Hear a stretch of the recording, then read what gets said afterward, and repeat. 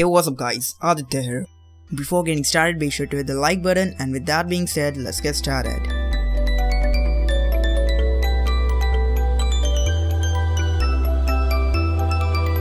Be sure to get yourself into my mega giveaway by leaving a like on this video, subscribing as well as leaving a comment. I'll be giving away a level 40 account, 2 level 30 accounts, 10 level 20 plus account and 10 level 10 plus account. Now all of these accounts will be having a whole bunch of rare Pokemons like Dragonite, and you know that these accounts are just super cool.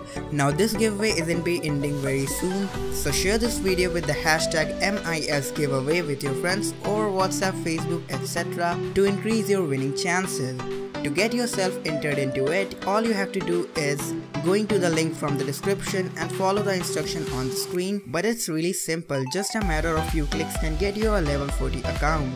So with all that being said, let's get directly into it. To fix GPS signal not found error, open Android settings, then go to the location and turn it on. Then set the mode to high accuracy. If you are a Samsung device user, then open Android settings and go to the location services, then check the use wireless networks. Or you can just pull the notifications panel down and tap the GPS.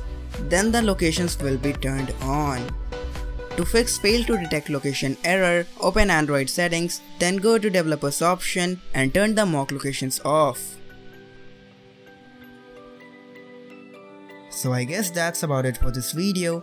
Do share this video as much as you can with other people to help them out. Follow us on Instagram, our ID is @myinstantsearch. Hit that red subscribe button to get more videos like this.